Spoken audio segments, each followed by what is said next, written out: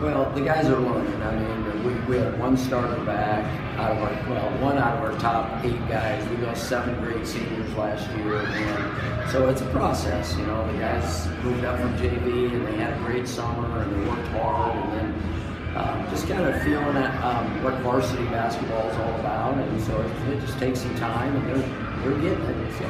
And you shot so well tonight, and so that had to be nice to see. Yeah, I was very proud of the guys. Mitch finally kind of broke out of his little slump. I mean, he's worked on his 3-point shot all summer and, you know, and all season long. And I knew he could hit it. It just hasn't come out yet. And tonight it did. Tell me, what is it you guys wanted to try to do tonight? We wanted to win. And what was the plan to do that? Just play our hardest, play our best, go over what we went through in practice, and just keep trying to give the glory to God. How much has your tough schedule kind of led to this? Where, I mean, you guys played really well.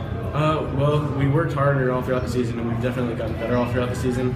I mean, we have a different problem usually every single game, and we corrected that week. And once you correct all your problems, you start playing pretty good. So. Well, and you're shooting, my goodness. Have you guys shot like that all year, or is that tonight? It was tonight, but hopefully it continues throughout the year.